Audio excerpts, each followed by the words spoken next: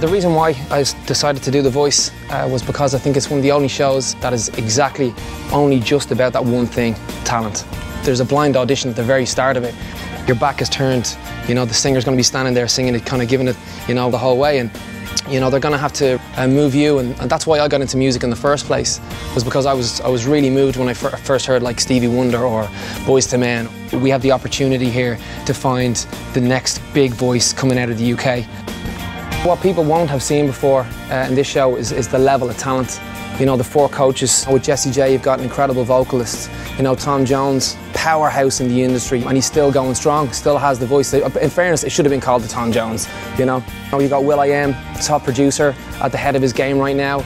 I guess I can give a very fresh and a very raw account of what it's like to be a band in today's music industry.